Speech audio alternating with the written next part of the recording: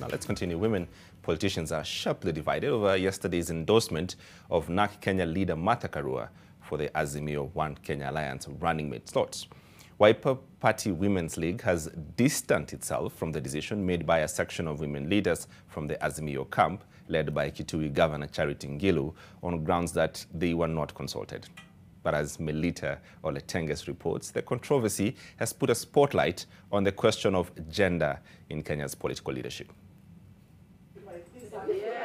Women leaders in both the Azimio One Kenya Alliance Coalition and Kenya Kwanza Alliance are putting up a spirited campaign to have one of their own picked as a running mate. In the Azimio camp, women leaders have thrown their weight behind NARC Kenya's Martha Karua, while their counterparts in the Kenya Kwanza Alliance seem to be leaning towards Kirinyaga Governor Anne Waiguru.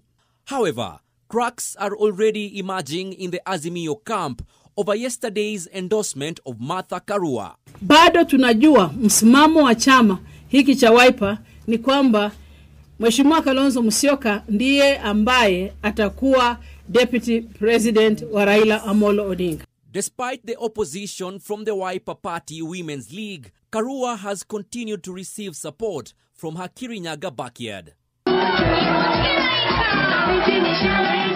According to the 2019 Kenya Population and Housing Census, women make for 50.5% of the population. Thus, the conviction by women leaders that they also deserve a seat at the high table.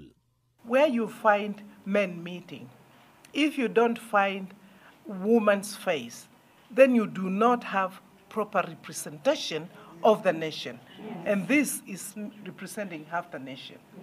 The appointment of a woman deputy president may change the political dynamics in the country and shift the trend from the usual regional and tribal politics. We think time has come when we would have what is called zebra. That is, if a man is the president, a lady should be the deputy president. And the same goes for the governors.